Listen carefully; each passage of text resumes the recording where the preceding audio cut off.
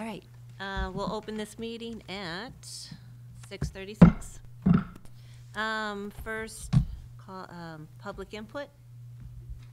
Seeing none, we have Bridget Grew, class of 2020, to present the student report. Awesome. Thank you so much for having me. You're all doing well. I think everyone is ready for the break that's happening this Friday. Everyone's easing into the holiday, definitely ready for it. With some academic matters, students have received their PSAT scores if they took it in October.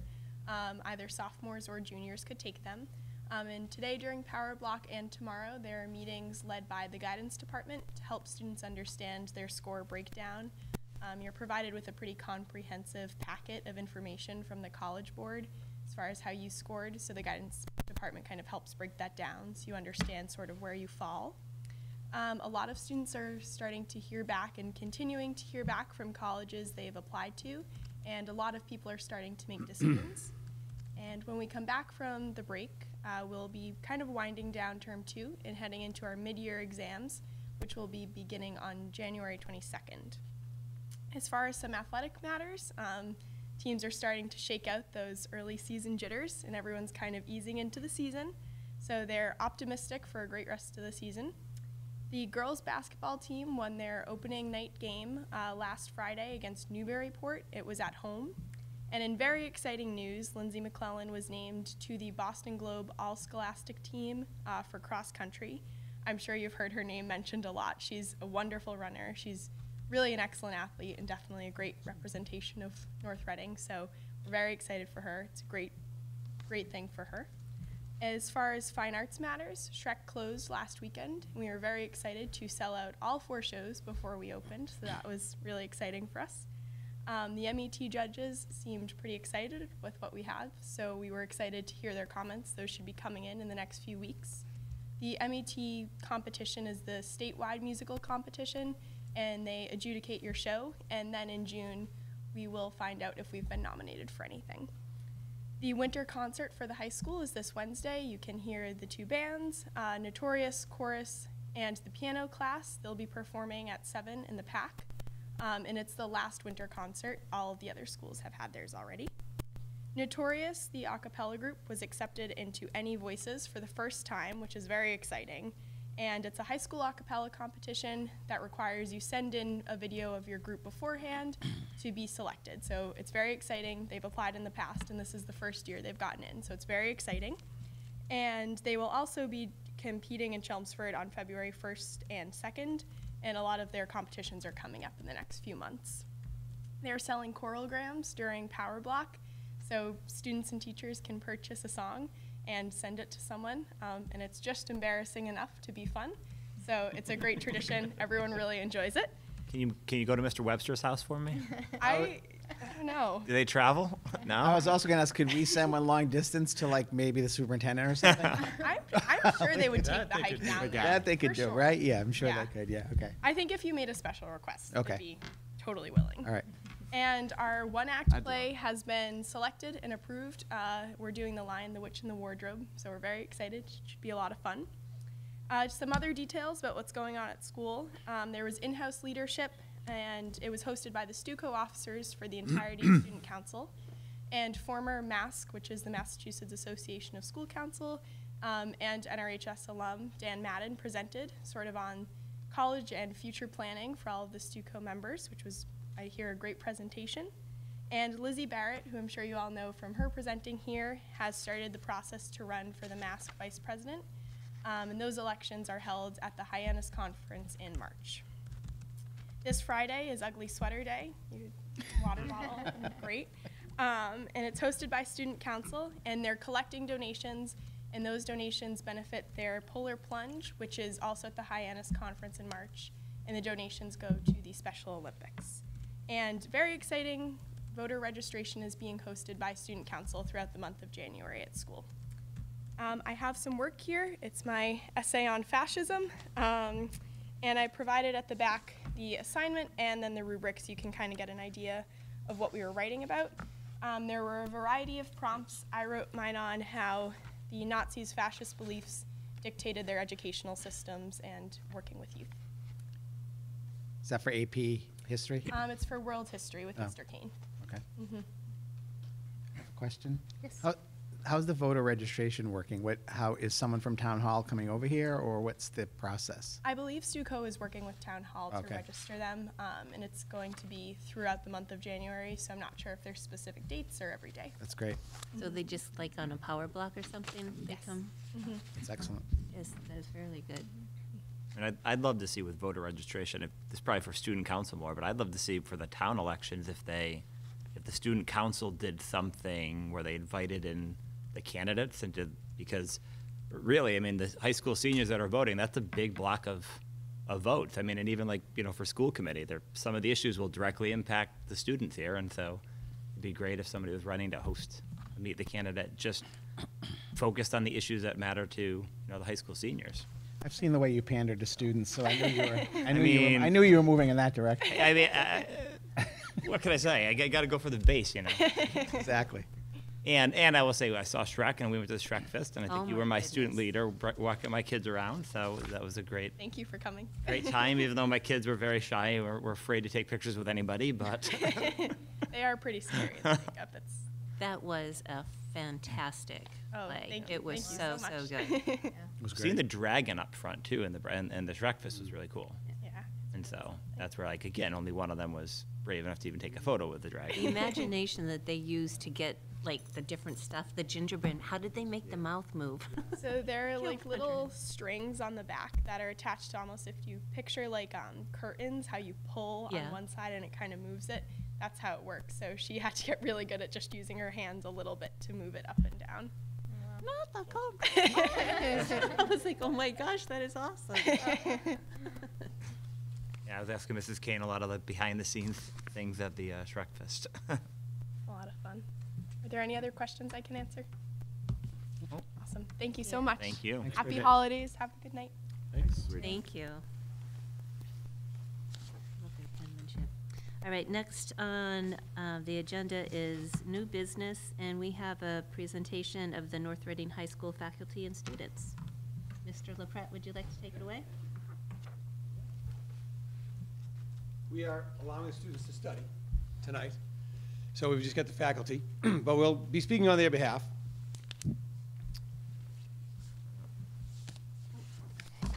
And if you Going on. would like to kind of move to the audience seating, that's fine too.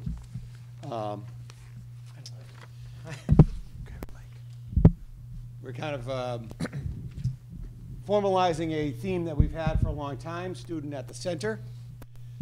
And tonight, I'm happy to present to you some faculty who are giving you an insight into kind of three areas that really kind of shine on this student at the center philosophy.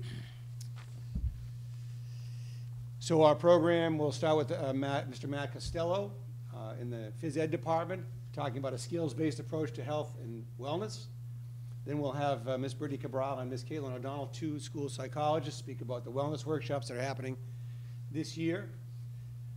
Then we have Mr. Plasman and Mr. Sikorsky from the math department, kind of student-centered instruction with big ideas and online mathematics instruction. And then I will come back and join you at the end to talk about new course proposals for the 2019-20 school year. So I'm happy to introduce Mr. Costello. Thanks, Mr. LaBranch. Perfect. So just a few thank yous to start off. Just thank you for taking the time to listen to me tonight and all of us. And then I need to thank Samantha Whitney as well, who is not here. She's the freshman health education teacher. She helped me put together this presentation, and we are on the same page as far as our philosophies go when it comes to skills-based health. And if at any point in time you have any questions, just please feel free, raise your hand, and I'll call on you to clarify any information. So our philosophy, just to read off the slide here, is to provide students with skills allowing them to implement knowledge into real-life experiences, enabling them to live a balanced and healthy lifestyle. And a common theme that I'm going to talk about within this presentation is it's not about what students know, it's about what they can do, and that's what skills-based health is all about. So skills-based health education, just a definition for those of you that don't know, it focuses upon development of knowledge, attitudes, values, and skills needed to make and act upon the most appropriate and positive health-related situations within real-life experiences. So we want to make it as real life and to accordance with students' real life as much as possible. So this includes life skills such as interpersonal skills, decision-making skills, critical thinking, creative thinking, and then also having authenticity within their education as well when it comes to some of their projects that we measure, the skills. So I'm not going to go through all of these, but we have standards-based units. So the standards-based units are in accordance to the National Health Education Standards. So a typical unit, for example, might be accessing valid and reliable information. That's the skill. That's going to be the skill that we're going to measure. And we may align that within the topic of nutrition, for example. Miss Whitney, I know, freshman year, talks about accessing valid and reliable information with drug use, so kind of like busting myths about maybe marijuana use or alcohol use. So, for example, with me, it could be, okay, so how can we practice the skill of if you want to live a healthy lifestyle and you want to focus on your diet, as opposed to maybe finding a website online that says, hey, take this magic pill and you can lose 40 pounds in 2 days. So it's being able to access valid and reliable information that we can trust, and that's a skill that students will be able to practice from now into the rest of their life. So that's just kind of like a small glimpse into maybe how an assessment or a lesson may go. And just kind of continuing the National Health Education Standards. Advocacy, that's a skill that we may align with self-image. So how can we advocate for a positive self-image within someone? That could be creating a PSA, spreading awareness about mental health issues. These are the kind of skills that we want students to be able to practice and apply them to real life experiences. Does that make sense? Yeah. So why skills-based versus knowledge-based? Again, it's not about what people know, it's about what they can do. An example that Miss Whitney and I like to bring up a lot to our students is people who struggle with illegal drug use. So people who are struggling with drug addiction, they know that the drugs are bad for them, and yet they're lacking some of the step-by-step decision-making skills and focusing on what are the values as to why I'm making this decision. So if a student is in that situation where they are being peer pressured, they need to think of the decision-making process and why am I making this decision based off of the value that I have. Maybe it's valuing not getting in trouble with the sports team. That could be an influence as to why they're making their decision to stay away from that risky behavior. So that's just an example as to why skills-based health is so focused and important on the skills rather than just the content and what we want them to know. These are just some references for some resources that I had. Just kind of in conclusion, we think focusing on what students can do as opposed to what they know is going to set them up for an optimal life well beyond North Reading High School. And yes, they have to practice the skills, and yes, they know how to do the skills and they need to apply them to a real life, but we think just practicing and measuring those skills over and over and over again from freshman to sophomore year and even in middle school will set them up for the best life that they can possibly have. I have a question. Yeah. So Amy Luckowitz comes in and reports to us on some studies that are done and some questions that are asked to students, and then reports to us on the results and where we stand and North Reading stands compared to the state and the nation. And so, do you work with her a lot on that and try to get that information to maybe address specific areas like marijuana versus something else, or vaping versus something else? We do, and with that specific example, they focus on the content of drug use freshman year. So they actually come into our classroom and they deliver kind of this informative presentation, and then we take that information and then align it with the skill. Okay, what's the skill that we want to be able to do now? So yes, we are in collaboration with them, and we try and use them as a great resource as much as possible. So it's a good question. So I have a question. The methodology makes perfect sense, but how do you decide what topics are covered? Are they required topic areas like drug use or vaping or whatever? Right, so Samantha Whitney and I, we collaborate and say, okay, freshman year, these are kind of the subjects that we're gonna focus on. And then for me, sophomore year, these are kind of the subjects that we're gonna focus on. There are Massachusetts state mandated topics that we talk about as far as like nutrition, human sexuality, healthy relationships. So there are state mandated topics that we align with the skills. Yeah. Does that make sense? Yeah. Yeah. Thanks. Yeah. When you talk about the skill of advocacy, do you talk about one-on-one messaging, or is it more of a broad basing? So broad based. So a requirement, for example, with an assessment is that they have to go to the school cafeteria, get survey data, and spread awareness of their message. So it's practicing getting your message out to a large audience, and that kind of happens outside of the classroom. So does that make sense? And Does so that you answer your don't, question? so the flip side is you don't talk about how to deal one-on-one with someone to sort of spread that message. So I think as far as one-on-one goes, I like to talk about the resources that we have within the school, Right. like the counselors, guidance counselors, where if there is a situation where maybe it's above your head, Right. let's use the resources that we have within the school. So. I was wondering, in some of your workshops, do you get into like less time on screen, maybe getting, 8 solid hours of sleep, not staying up until 2, texting or whatever with your friends? Yeah, so it's hard to practice the skill of like sleeping, 'cause it's like we're not actually gonna sleep in class. But as far as communication skills, that's something we practice. So I measure in my class how to actually listen to someone, which requires your voice is off, your head is up, you're keeping your body calm, and we actually have students observe another person doing that and giving them active feedback. So yeah, we try and practice communication skills and as much as possible, self-expression skills, conflict. Hey, maybe resolving a conflict isn't the best setting to do over text message. Maybe face-to-face conversation is a better outlet. Maybe at a school basketball game isn't the appropriate place to resolve a conflict between you and a friend. Maybe a more private setting out of the public. So yeah, we try and focus on some of the life skills, and I think the things that we get frustrated with as adults when we see our youth when they're so glued to the technology. So any other questions or? Yeah. Make a comment. I've gotten pretty good feedback. I've heard from students that they really enjoy doing the value activity that you guys do, where you Mhm. have them identify what their values are and use that as kind of when they're thinking about if they get to a situation where say they have to,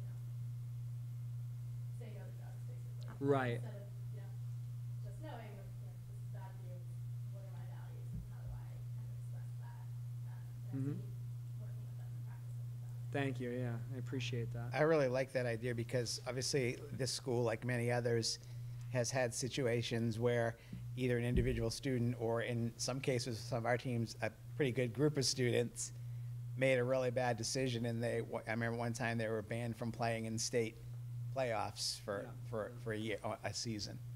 And, a group of students. And maybe if they had that kind of values-based training and they say, geez, I'd really like to play in that semifinal game for the state championship Right.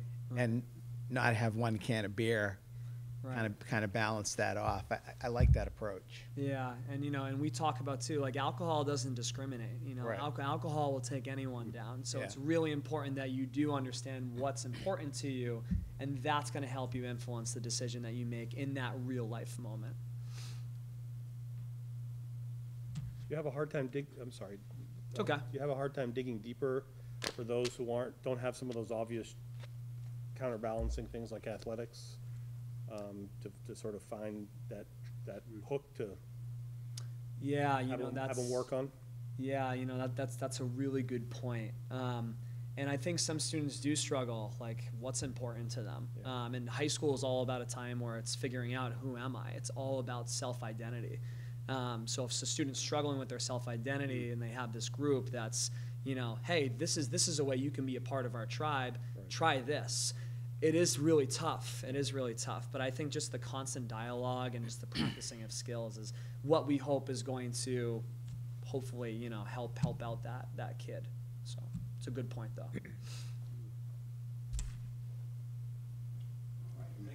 Thank you. Thank you, Matt. Excellent point, Rich. Good one. So we are transitioning to our two school psychologists, Ms. Cabral and Ms. O'Donnell, going to talk about wellness workshops that are happening.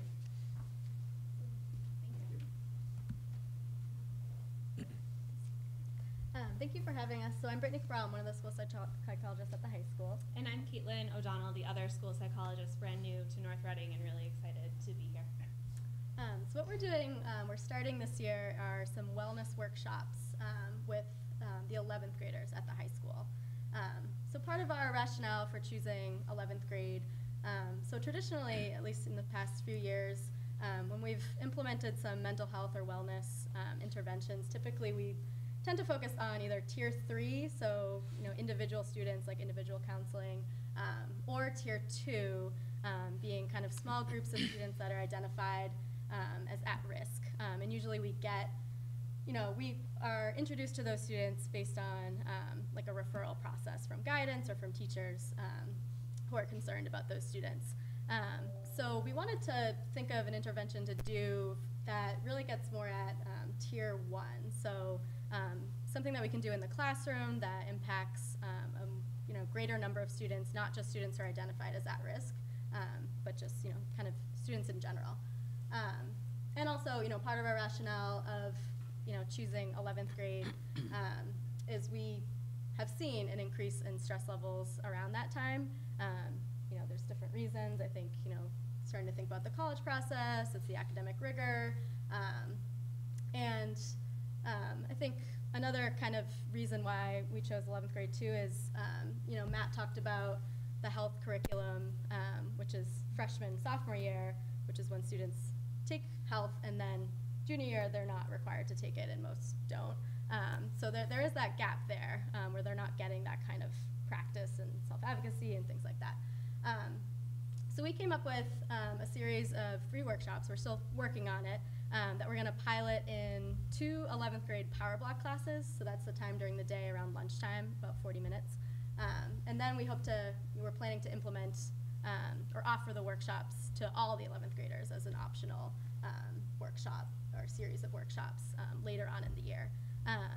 And we're still implementing our needs assessment right now, which Caitlin's going to talk about in a moment, and we're going to use that data to inform the content of the workshops. And the needs assessment is looking at kind of what their awareness and their knowledge of coping strategies to deal with stress, and also their kind of awareness of how much they and their peers are actually using the strategies.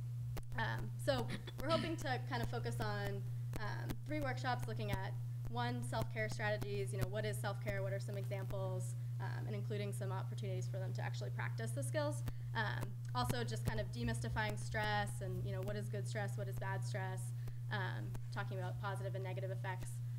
And then also I think an important part is having them spend time and actually try to plan, when are they going to practice these self-care strategies? When are they going to, integrate that into their busy lives? And through all of this, we are going to design a pre and post test to measure the outcomes and the effects of the intervention. Thank you. Okay, so as Brittany mentioned, we are in the process right now of conducting our needs assessment. So over the course of the last several weeks, we've been visiting power blocks and inviting 11th grade students to complete a very short survey on Google Forms, in which they share information about what they currently know and what they're interested in learning more about under this umbrella of wellness. And so far to date, we have 98, 99 responses. We have a few more power blocks to get into this week. And some of the data is really very interesting, and like Brittany said, it's helping us plan the content of our workshops.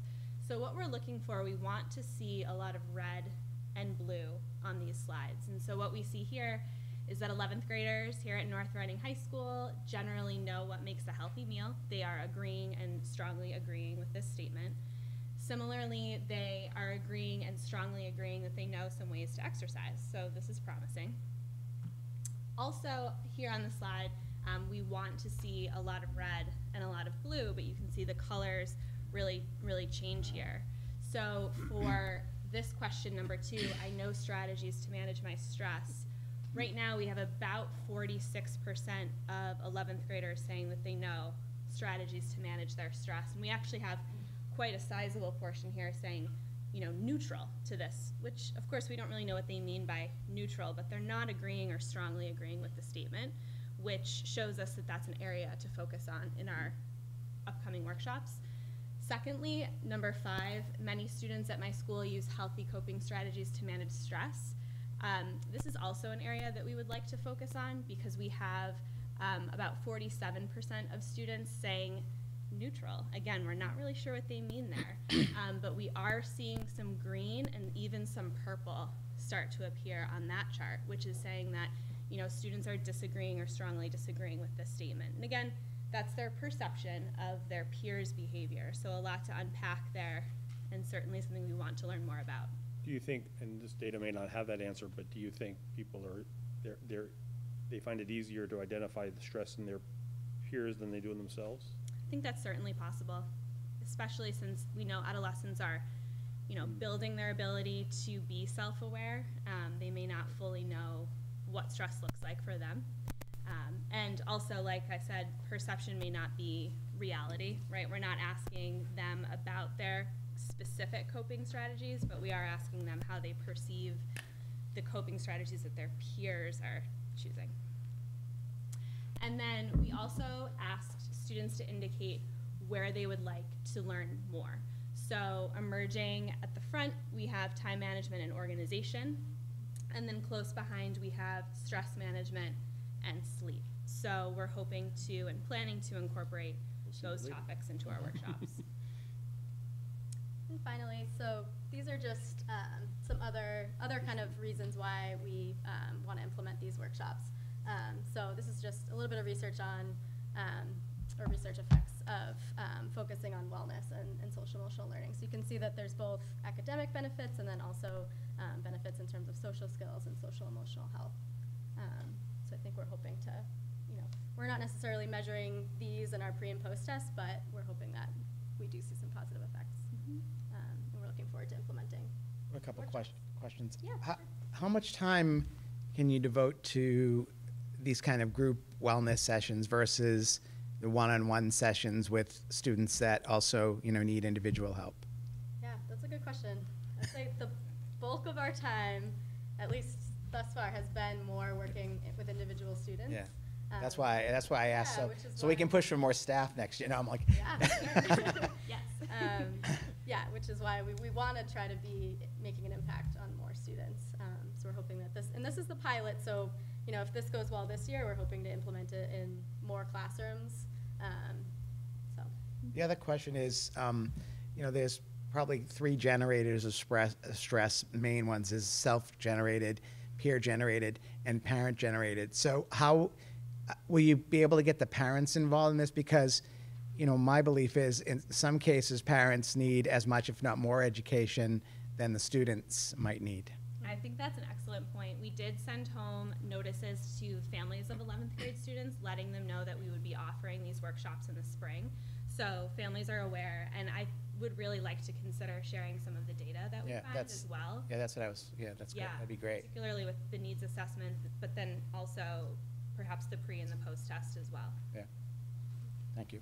We're also planning to present at Parent University Oh. on this topic. Oh, there you go. So- There you go. Yeah. Perfect. Yeah, that's great. So, I think that's- And on Mel's first point, is this a new position that was created last year that we kept fighting about to try to get more counselors, or is this a different position? Mr. Bernard, do you know? Caitlin is the person. Yeah. Yeah, okay, that's what I thought. Brittany's been here. Okay. The position that we. But I didn't know if that was the position it was, so yeah. It is. Yeah. Yes. We've been, for a long time, trying to get more guidance Correct. counselors and school psychologists. So slowly we're getting there. Yeah. Yeah, I think our strides in that area have been Lately, slow, but they've been been significant. a lot quicker lately. Yeah. Lay the groundwork. Yeah. Thank you so much. Thank you. Thank They're doing a nice job. I would. Yeah, it's great. By the way. Thank you. Actually, I have one more question while you're walking away, sorry. The pre and post test, you said you were going to basically do A/B testing. Is it just administering the same survey later on, or is there something else you're doing for testing? So the needs assessment will be a one-time deal, and then we will create one additional survey that students will take before they participate in the free workshops, and then they'll take that same survey afterwards to see if they have learned something from those workshops. Thank you. Thank you. All right. On to our third presentation here from the math department, Mr. Plazin and Mr. Sikarsky. Student-centered instruction with big ideas and online math.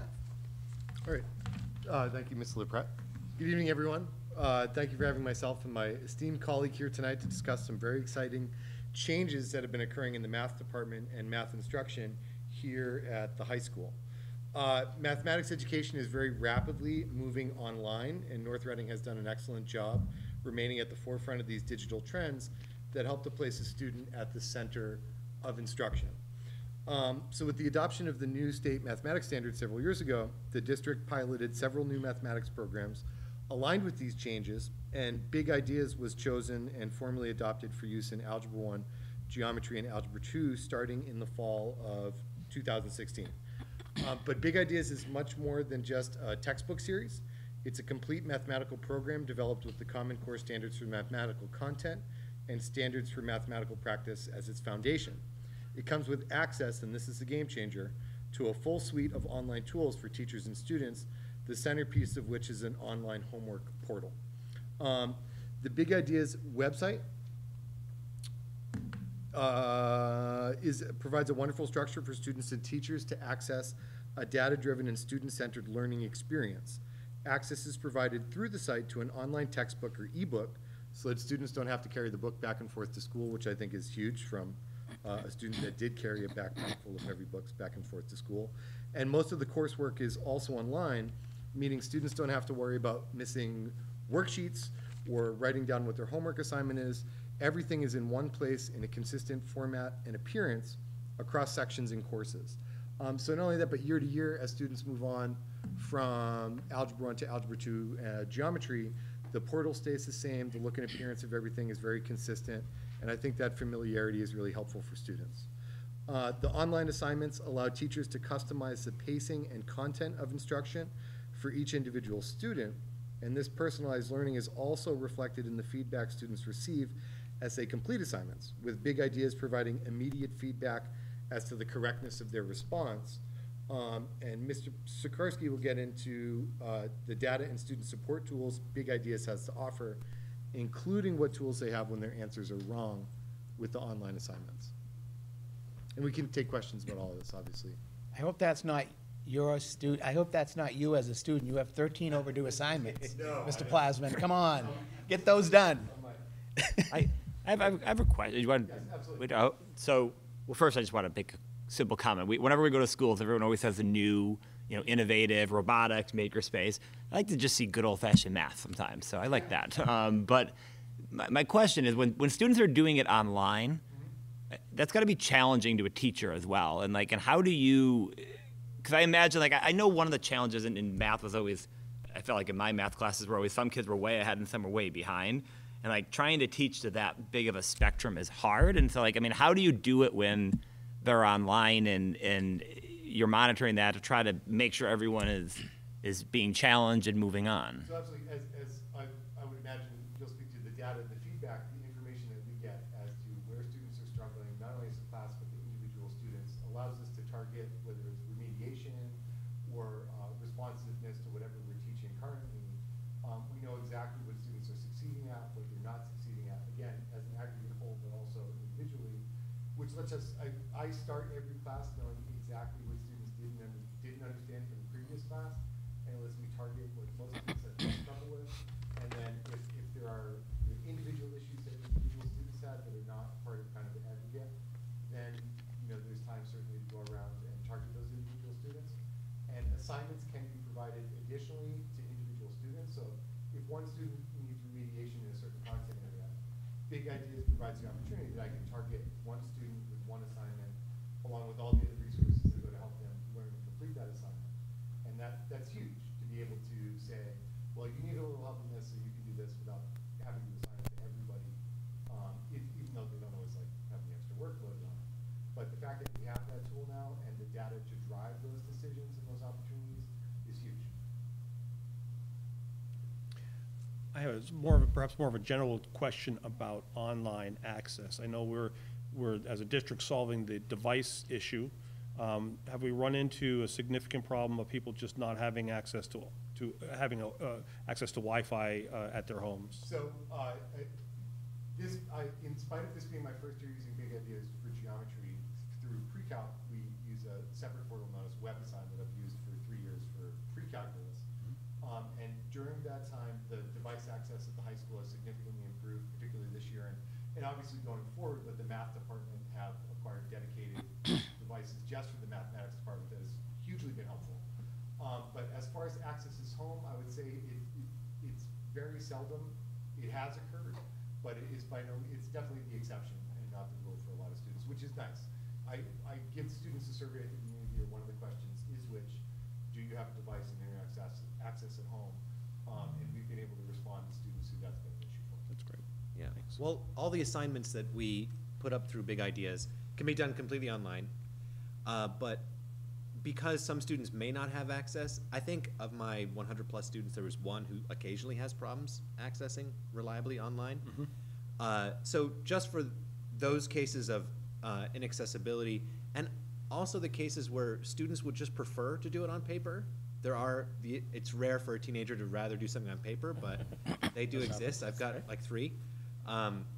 In addition to the assignment that I post on Big Ideas, I also post like the assignment they could do on paper as well if they want to do it that way.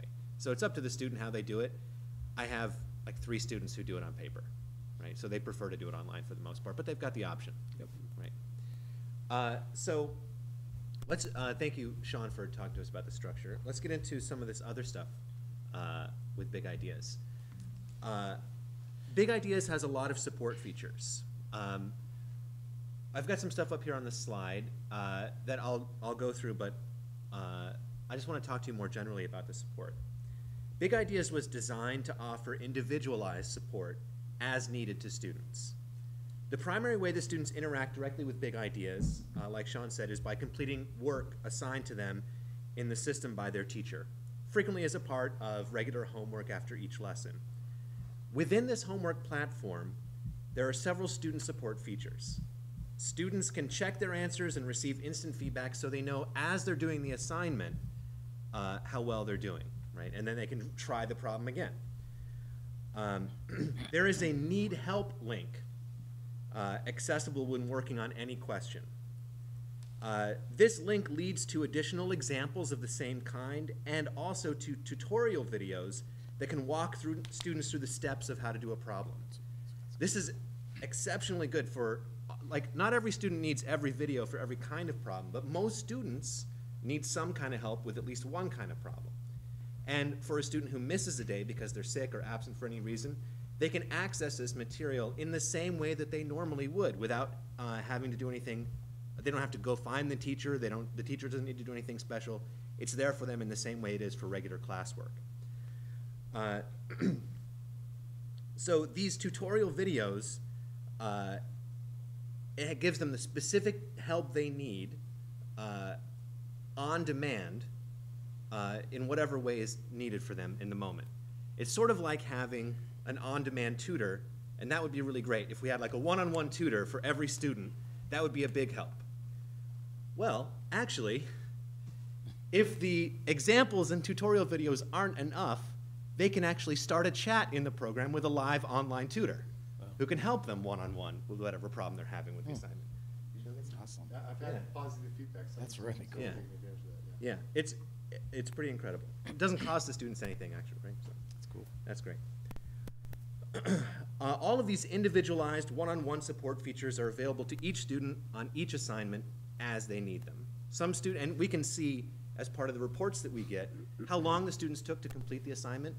And some students will complete it in 15 minutes. They don't need that extra help, right? But other students will take an hour, and they wanted to get that extra help, and they got it.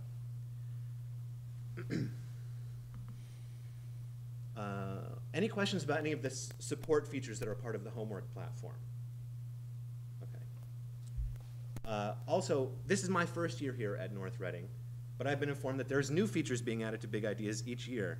So, and there's some new ones coming up that are including support for MCAS 2.0, which will be really helpful for our kids. All right. What grades are using the big ideas and having the online support? What? So Algebra 1, Algebra 2, Geometry all use Big Ideas, and the pre-calculus students use something very similar called WebAssign. Big Ideas, for whatever reason, doesn't integrate pre-calculus as part of its curriculum. So that covers the majority of math classes offered at the high school, not statistics or calculus or computer science, but the bulk of students use Big Ideas, yeah. Through either freshman and sophomore or freshman, sophomore, and junior. Yeah. All right. So these individual support features are really good for students able to enable their own support. They can click on whatever they need to find the help they need for it. But in addition to this sort of self-enabled support, there's also parts of Big Ideas that help the teachers provide the support that's needed. This data-driven information is how that works. So the most fundamental obstacle I think that teachers face in providing the needed support to each student is the lack of detailed, specific knowledge about that student's needs. Once the class has done some work online, Big Ideas offers teachers detailed reports which contain useful data about these needs. I can use this rich information to analyze small ideas or big ideas, pardon the pun. For example, I can look across the entire semester or identify whether there is a kind of question that many of my students have struggled with all year long, or I can just as easily reach details about any specific student, look into each assignment or each individual question that that student has answered all year long. So I can see the really big aggregate for my entire class, or if I'm about to have a meeting with a student's parents, I can dive into details for that particular student if I need to. This data can be put to many uses. One relevant use to tonight's theme of student-centered teaching is to identify specific content areas and skills that need remediation during class time. Let me elaborate via contrast with a traditional, like, textbook program. For example, with a traditional textbook, the first few minutes of a class, maybe 10 minutes, it depends on how the teacher runs it, might be devoted to answering any questions that students have about the homework that's due that day. The time spent answering that question put forth by the students that happen to be brave enough to raise their hand and ask questions may or may not be all that useful to a large portion of the class. But with the data available to the teachers from Big Ideas, I can be confident that those same really precious classroom minutes can be spent devoted to topics that I know the largest possible portion of students struggled with on that homework. And that can open up more time for going into more detail on that day's lesson, or when they're doing work, providing that one-on-one support in the classroom as needed. So, any questions specifically about the data aspects of Big Ideas? Does it, I know within reason, because there are time limits, you have a lot of students. Sure. But does it allow you to almost customize homework assignments at all, or no? Yeah, so it allows it to be fully customizable. I don't take full advantage of that, and I don't think most teachers probably would either. But there is at least a very easy way to do it on a broad level. For example, when I assign homework for section 4.4, I can just assign everybody the same problems, which are average, right, that cover sort of a spectrum of what would be expected. I can assign everybody basic or advanced questions too, right? So I could say, well, you know what, it's really these 4 students who need a lot of help, who are struggling with the fundamentals, and these 4 students are ready to move on. I can assign average to almost everybody, and then 4 students get the basic and 4 students get the advanced. I could go in and choose question by question what they get. No, but I think that level that you mentioned is probably as granular as you need to get. I agree. Yeah. But that's really helpful. Yeah, I agree. It's very customizable. Like Sean said, you can you can put assignments to individual students, which I do on occasion. If somebody misses a day, the assignment that I put out to the whole class the due date has already come and gone. I'll give them another assignment, or if they struggle with it, I'll give them the basic assignment right? Which they didn't get all those questions Right. when they did the average one. Right? Great. And what is the support for the teachers in this? Because I know when the devices were going to be rolled out, a lot of it was also, helping the teachers learn to use them and use this. I mean, are all the teachers pretty familiar with this platform, or is there a lot of learning for you guys still? I was, as a new teacher this year at North Reading, one of my biggest concerns starting was, what textbook are we using? Where can I find the lessons? Where are the assignments and stuff like that? And once I was pointed to big ideas, it took me an hour to familiarize myself with the system and get a sense of how it worked. I'm still finding new features that I really like and new ways of using it, but it was easy for me to go, oh, here is not only it's easy to assign the homework. That's probably what most teachers would say first off the top of their head. It's easy to assign the homework. Also, having the homework online, there's never any question about, did you turn it in? Did you turn it in on time? Did you lose it? And there's also the benefit of they can see their report of how that assignment went, and I can see it, right? If I collect the homework, they can't see it, and I've got a pile of garbage, right? But if they keep it, I don't know how they did, right? So having it online where both people have easy access to it, that's another benefit. But as far as the teachers go, I mean, my emphasis tonight has been on the support for the students, but I could have a longer presentation on how easy it is for the teacher, this system. Yeah, I think it's really good for the teachers. All right. So these student support features of Big Ideas math program, they're not just extras that are appended to this larger system of lessons and assignments. They're integrated fundamental elements of the system. Big Ideas is not a mere replacement for traditional classroom material. It's not a substitute like a textbook but online. Rather, it allows us to do things we could not do before, to know our students' strengths and challenges more clearly, and to provide support that is more timely, targeted, and relevant. All right, any other questions? That's a great. Yeah. Sounds like we made a good decision on our curriculum here. That's a great program. Yeah. Just that video alone, Yeah. When- Refresh my memory, who was it that he chose to use the Big Idea versus Eureka or whatever? We piloted as a district to different models. Different teachers, I think, kind of rotated chapters in terms of which resources they were using. And as a department, it was ultimately decided by the administration and the school committee, but we put forth a recommendation as a department, and Big Ideas won out over the other ones. I think it was my idea, actually. I was going to say, I heard we get some of that credit. Dr. Bailey, some of you that have been around on the committee for a while know, and excellent presentation, both of you. Thank you. Yeah, It's nice great. to get such positive feedback. This is year 3, Sean, am I right? With Big Ideas? So you might remember the pilot. And Right. ultimately, we brought the decision to you folks to adopt our recommendation, and it was Big Ideas. So it's nice to see that it's working well, and you're both pleased with it. So. Yeah, very much so. All right, thanks very much. Thank you. Turn it over to Mr. LaPret. Great. When does this come into other subjects too? Really? All right. Tremendous. Really appreciate everybody's time this evening, so thank you. I'm just going to take a couple of minutes and brief you on kind of a new course proposal, which is kind of 2 course proposals in a sense. After looking at our curriculum in the English department, meeting with the curriculum specialist, Mr. Evan Nossi, and his feedback back with the English department, we are proposing a modern world literature course, which would be in 2 levels, an honors level and an academic level. And this is one that would be available to senior students and satisfy their senior English requirement.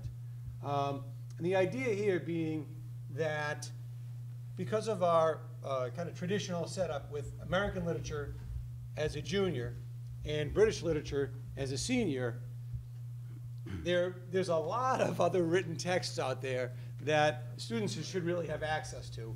And how are we providing that? How are we getting authors of other cultural perspectives, authors of color and the like into our curriculum with kind of American Lit and Brit Lit?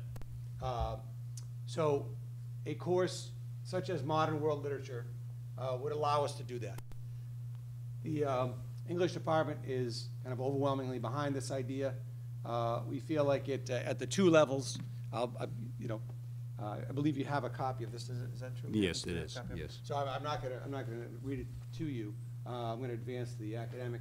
And I think, with at 2 levels, it allows for a tailoring of the specific student population that is looking for an honors level course, or is saying, you know what, I'd much rather try to challenge myself in an academic level course, and there's going to be some disparity and difference in the text selections between those two levels. It does, again, satisfy the senior English requirement. It touches upon all the framework standards that you see there in both levels. And I know that it's something that kind of across the board, people are excited about, given the fact that there are so many authors out there that we really want to expose our students to, and this kind of allows us some flexibility to do that, and really would require no additional staffing, given the kind of senior focus on the course. Yeah. Is there just for my own edification, is there a proposed reading list for this course? So the English department has put together, I think from the texts that they've collected and other texts that they use as other resources, there is a reading list. I think they're looking to kind of refine it. Sure. And come up with. But if you look at the text that we draw from right now, some of those texts don't get into circulation that much. Right. And I think this allows that opportunity for that to happen. I think you would find, too, that the curriculum frameworks would identify genres that could be part of the absolutely. course, Sure, and sure. therefore draw titles, too. It doesn't, and this fits into with the Common Core and the requirement for fiction and nonfiction. Nonfiction requirement, yeah. So there'll be a percentage of nonfiction Correct. works Absolutely. as well. Okay. And the writing that would go along with it. Right. Yeah, that's the standard. Yeah. So my hope is that we would approve the course proposal offering of the modern world literature at the 2 levels. How many sections, would it be one section each? Could you offer more than one section? So I think that's an interesting, so seniors only, Oh, okay. right? So now you're taking, and again, for the seniors, we're kind of saying, all right, you're taking contemporary dramatic literature, kind of a, it was fairly popular, but kind of a niche course, or I'm taking British literature. Okay, it could be a little overwhelming. And kind of what am I getting, right? Or I'm taking AP Lit. Right. So I really want a kind of a broader text selection, and I think this offers that. Journalism. And the Journalism, journalism. Again, it's kind of a, Right, Right. and again, It's right. a niche. So what it comes down to is, the number of sections might be determined just by the popularity. Absolutely. Clearly. Absolutely. Yeah. If we have 87 kids sign up for it, we're gonna run 3 sections. Just because you don't need manpower or something else, because it's either or. Exactly. so Madam, we usually ask for a vote. Yeah, on that. yeah. Thank you. I know right now it's just for seniors, but if you see it like just taking off, like, will you offer it? So that's a good question. At the junior level with the American Lit, we may look to see. Let's see what happens. But I certainly don't want to have something be restricted where you can only take this or that. But it may come. We may look at the juniors and say, well, let's offer something else. So you're open to? Yeah, Okay. always. Like for, you take American Lit, and if with approval, you could take this as an addition, or, because there must be some, I know there are a lot of, my son was one, might double up on a science course or Yeah. double up on a math course. I'm assuming there's lots of people who want to double up on a literature course as well. Absolutely. Either one or both of those years. So the offerings, right, the other course offerings that would be available for the juniors But it's funny, because initially we had talked about, at the department level, we had talked about, maybe 2 or 3 or 4 different offerings, and my kind of feedback to that was, if we offer out all these 3 or 4 or 5 classes, that we don't really know what's working well and what's not, or why kids are taking this and why kids are taking that. So let's give them what we definitely know they want. And it's definitely gonna give us, some breadth at that senior level, and then kind of go and keep an open eye as we move forward. All right. I will accept a motion, I'll entertain a motion to accept the 2 new literatures. I would like to move that we vote to accept the 2 new courses, Modern World Literature Honors and Modern World Literature Academic. Second. Thank you. Any other discussions or questions? Seeing none, all in favor? Aye. Aye. Motion carries. Thank you. All right, tremendous. Thanks. Thank you very much. Thank you, everybody. Thank you, guys. You're good here? Okay. All right. Thank you. Thank you so much. Are you staying for Thanks. hockey too? Oh, I'm happy to. You can, it's a quick one.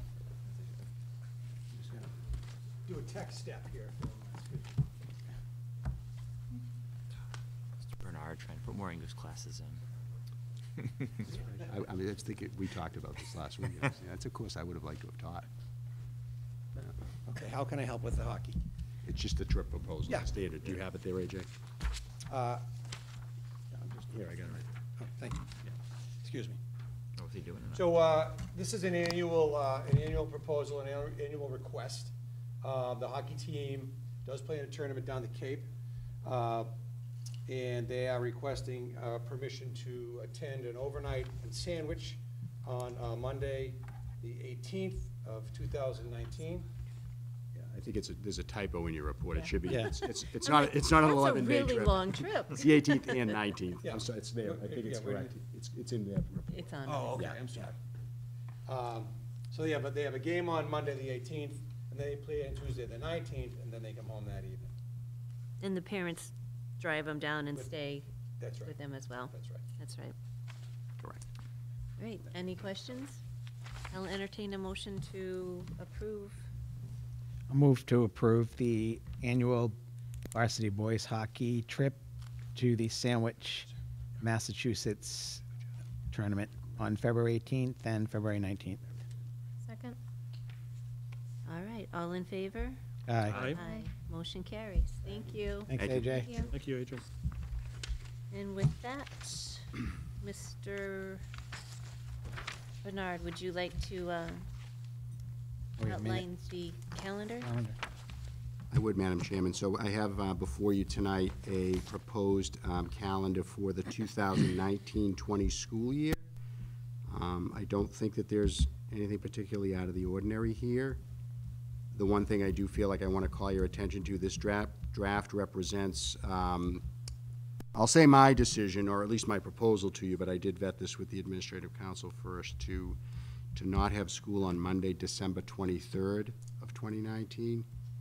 Technically, that's not a holiday, but I'm certainly willing to listen to your feedback on whether or not you think we should or should not have school in session. No, you make him come in for one One day. day. That's just I mean. didn't think you would disagree, but I didn't want to not call your attention to it. However, I will say to you also that coupled with that is you can see that the proposed last day of school is June 26th, that's with 5 snow days. That left very little wiggle room if we had a particularly bad winter. Right, leave us 2 days. So what I did was we captured a day by, typically we would have a second full day of professional development, and it would have fallen on March 6th of 2020. But we decided to make that a half professional development day so that we would get credit for the day of school, and therefore we would pull us back to June 26th as opposed to June 29th. So I think that just made sense. Yeah. I think everything else is pretty standard, quite honestly. I don't think there's anything else to speak about. It was a pretty standard move forward a year. Madam Chair, I have a question. John, I don't know what other districts do, so I don't have any idea what the answer to this is going to be, but I keep hearing this, we have way more half-days than everybody else does. Why do we have so many half-days? it's a hardship on the parents to find. Do we have more half-days, and if so, do you know, and if so, why? No, I don't think ours is anything out of the ordinary. If anything, I'd be surprised if we had more professional development than any of our neighboring communities. But I mean, so most districts they'll have the 6 half-days a year for elementary Yeah, parent I think that's- conferences, I think say. that's fairly standard. That's standard? I do, Okay. yeah. Now, other districts, and I don't know, There's 9. do we get more credit? if- 9 on here. Yeah. Yeah, but only the PD. Okay. He's talking about the PD, I think, Archie Mel, Did- professional development. Do the other districts, some districts have the kids stay for lunch at half-days, and do they get more, quote, time and learning hours out of that, or? Well, I mean, they're in session, but we're well in excess of our required Okay. 900 or 990. All right. And if I may. Yes. The only thing I'll say is, I say it every year, and I just think it's tough at the little school when they're the early school and the drop off from preschool to the elementary, which is why also if the parking lot is paved and there was another place that could be dropped off, it would be very helpful. Yeah, to that point, the point is not They work lost with- on they me. work with I don't it, have a so. good solution No, I on the understand. time. But I will tell you, when we went before the Capital Improvements Planning Committee last Thursday, we did speak about if that paving project was approved, that we would also be looking to do something that would, maybe mitigate some of that, yeah. I don't know if it'll eliminate it, I don't want to go so far, I'd love that, but I would at least say mitigate it. I think we talked about that back when we first proposed to you the lot being repaved.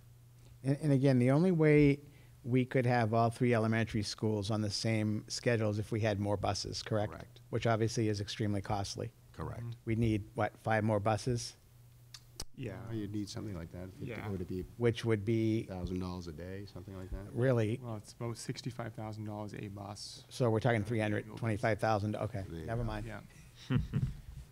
And do we still rotate? Yes, every 2 years. Every So 2 next year is year 2 of this, Yeah. of the cycle. Yeah, so the 4 tiers is what keeps the buses in the quantity where we have it. So I think the bachelor school actually runs about, right now they're running 7 buses. Wow. And some days they even run more than that, 8. So you almost have to work those in, and then it would change a lot. It could even add more than 5 at this point.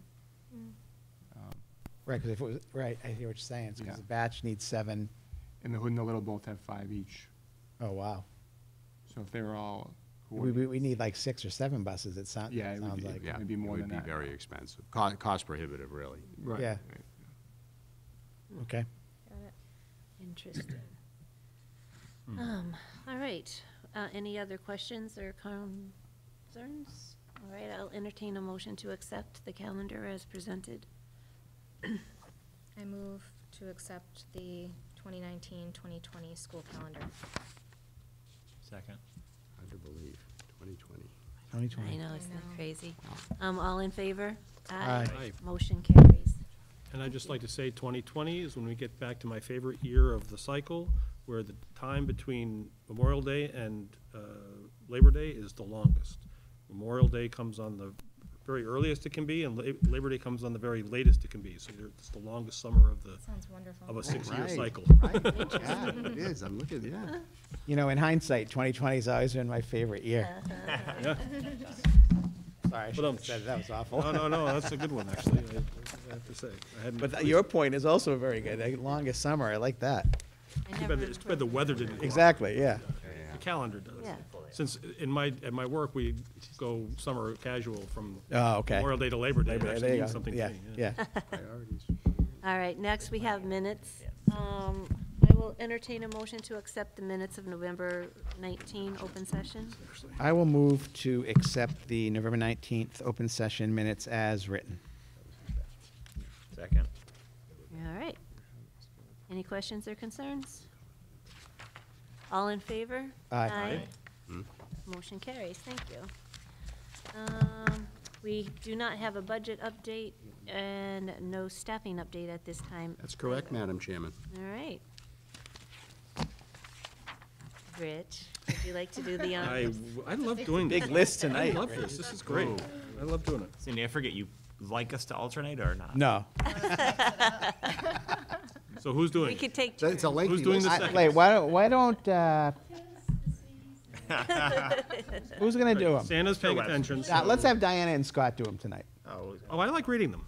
No, I'm trying, no, to do We're doing the, this- oh, doing oh, this. one second. Oh. We'll have Diana do the seconds tonight. What do you think? Is that good, Madam Chair? That works for Are me. you okay with that? I'm absolutely Ms. fine Butler? with that. Okay. It'll be easier for Cindy. Madam Chair, I move that the school committee vote to accept with gratitude a donation of $50 from Ms. Kathleen Apigian to be used to purchase items for the LD Batchelder Elementary School Thanksgiving baskets. Second. All in favor? Aye. Motion carries. Madam Chair, I move that the school committee vote to accept with gratitude a donation of $50 from Kristen Wasilewski to support costs associated with the middle school musical, The Addams Family. Second. All in favor? Aye. Aye. Motion carries. I move that the school committee vote to accept with gratitude a donation of $100 from Mrs. Barbara Duff to support costs associated with the middle school musical, The Addams Family. Second. All in favor? Aye. Aye. Motion carries. I move that the school committee vote to accept with gratitude a donation of $320.82 from the North Reading Music Boosters to purchase a Yamaha portable keyboard and 4 keyboard stands for the Hood Elementary Music Department. Second. All in favor? Aye. Aye. Motion carries. I move that the school committee vote to accept with gratitude a donation of $546.71 from the president and treasurer of the North Reading High School class of 2018 to purchase an electronic sign to be installed at the high school. Second. All in favor? Aye. Aye. I have a question. Just a comment. I was gonna ask you. Okay, I just, because I don't want people to have a misconception about, so we are, you might, some of you will recall that there have been a number of classes over the years that have contributed to this project. So we're still, a bit away from the realization of a digital that's- sign. But, Yeah. yeah, I think I would, at this point, I would guesstimate to be in about the area of about $20,000 raised, Okay. give or take, so. And does that So empty I out, don't want you to think there's gonna be something up there on Monday. and does that empty out the account for the class of 2018? It does, except for their only. They keep a 50th balance reunion. that they maintain for like their reunion fund, but it closes the account because they've come and withdrawn that. It's out of our hands. Okay. It's out of Yeah. our hands. So, right, yeah. All in favor of that last motion? No, we already approved. Well, he interrupted, I thought, before. No, we approved. Oh, okay. I would never interrupt you. His timing was just, Interrupted. timing was just a little bit off. It was, the Well, motion. Superintendent How Bernard. dare I? I was asking why we need 1 keyboard and 4 stands for it. I'm guessing we already have keyboards that those stands will be used for, is my guess, but I don't know. What do I know? Not much, right, Scott? I move that the school committee vote to accept with gratitude in-kind donations for the above list of school activities and expenses from September 2018 through November 2018 from the North Reading Middle School Parents Association, totaling $1,453.12. Enrichment activities and teacher appreciation luncheons. All in favor? Aye. Motion carries. I move that the school committee vote to accept with gratitude in-kind donations for the above list of school activities and expenses from September 2018 through November 2018 from the North Reading Music Boosters totaling $1,461.38. Second. All in favor? Aye. Motion carries. I move that the school committee vote to accept with gratitude in-kind donations for the above list of school activities and expenses from September 2018 through October 2018 from the J.T. Hood Elementary School Parents Association totaling $1,735. Yeah. Second. All in favor? Aye. Motion carries.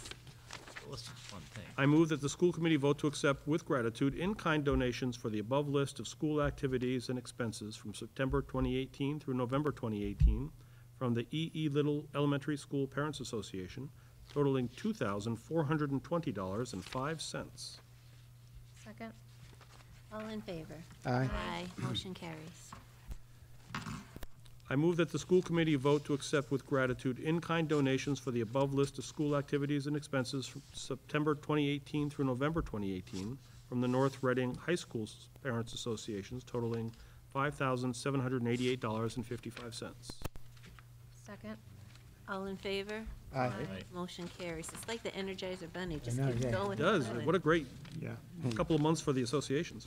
Yeah. I move that the school committee vote to accept with gratitude in-kind donations for the above list of school activities and expenses from September 2018 through November 2018 from the LD Batchelder Elementary School Parent Association totaling $6,063.10. Second. All in favor? Aye. Aye. Motion carries. That's incredible. That's a This is It 62 or really is. 63? What? It's 62. 62? I move whatever it said here on the sheet. Go by the sheet. All right, on to subcommittee updates. Mr. Boutwell and, sorry, I said it the wrong way. Oops. Ms. Boutwell and Mr. McGowan, if you would like to update us on what's happening. So we met, when did we meet? The 7th, I think it was? And, Yeah. or the. Yeah, sounds right. Yeah. And one of the things, we reviewed Section D of the manual and also revisited the policy that you guys rejected on us. Oh, yeah. And, but I think we did, made some good progress clarifying that language, and we're going to present it in January, so. Yeah. I think there's a total of 3 policies. That one, placing items on the school committee agenda. Right, that was the procedures for one, that yeah. one. And then 2 out of item D that had some revisions that the committee thought you should see. So there'll be 3 for first readings at January's meeting. And were you ever able to go back to the packets that we were working? Yeah, there's still on? some there. I'm not shirking it, but it's, yeah, Well, I know well, yeah, I a couple just- of it was legality. yeah, some of them were, and there's nothing earth-shattering in any of them, but I did, based on the last meeting, so I have probably about 6, I would say, in Yeah, total. sounds That need a about little right. bit of work, but Yeah. nothing earth-shattering. Okay.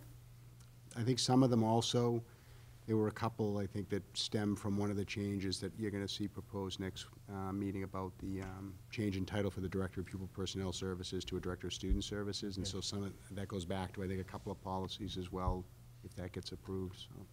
That'd be good, because I can never remember that title. That is, yeah, that's something that I'm really glad that's gonna happen, because that director. It has no bearing I on know. the job, you know. Exactly, the right. role Literally would can sit never there is remember. not It's just a changed. much better, it's a much clearer title I about think- what, I think it's more person does. contemporary, Yeah. That was the only subcommittee that met, so the upcoming schedule, the Substance Abuse Coalition meets tomorrow at 10 a.m. at the North Reading Police Station. CIPC meets December 19th at 4 p.m. Happy birthday to my sister. At 4 o'clock at Town Hall, Room 5. Finance Planning Team meets December 21st at 8:15 a.m. at the Superintendent's Office. NORCAM Board of Directors meets December 27th at 7 p.m. in the NORCAM office. Happy birthday to me. Oh. We'll have to, all right. Athletic Am I about the North Kennedy? Subcommittee. I'm not going to be there. They'll throw you a party at Yeah, NORCAM. yeah. The Athletic Subcommittee meets January 8th, 2019 at 12:30 p.m. in the Superintendent's Conference Room. And the Policy Subcommittee meeting meets January 24th at 4 o'clock at the Superintendent's Conference Room. Madam Chair, if I may, I didn't know if the committee wanted updates on the school start times advisory committee meetings on a regular basis, or just when there's something to report, so. I would, I yeah. would think when after every, there's- but I think after every meeting, well, if there's nothing to report, obviously, yeah, but, Well, I mean, I would report Yeah. that we had a meeting. right, exactly, Right. yeah, Talk briefly about it, but. yeah, I think, Well, I'm assuming it'll come up under the subcommittee updates yeah, well, that, well, Well, it's, which one? for the. School start time. it's not a subcommittee It's not though. of the technically- Oh, school. that's right, Right. that's right, oh, that's. It's more like the, I think, I mean, I don't know if you're asking my opinion. I would think at any time, if you feel like you want to give an update, yeah, Rich, I think, Well, I won't give one every time Yeah. unless there's, but I will just say that we had our first meeting that I was a participant in last week and really began to recognize the scope of the task that we have. So we're trying to gear up with a period of time where we're having more frequent meetings in January and February and March, and so we can hopefully get a little momentum going, not so much on making final decisions, but there's a lot to discuss and look into. So talked about some meeting norms and establishing some parameters, but it was a good first meeting, or at least first meeting for me. And how many is in the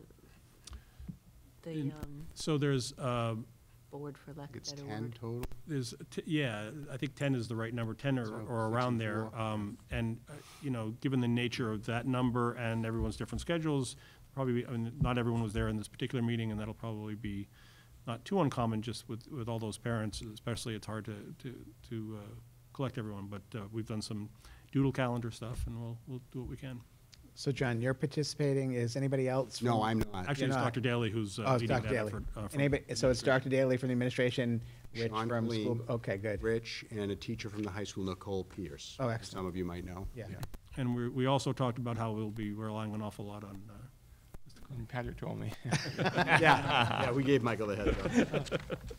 You'll have to answer a lot of questions, I would assume. at least, yes. Yes.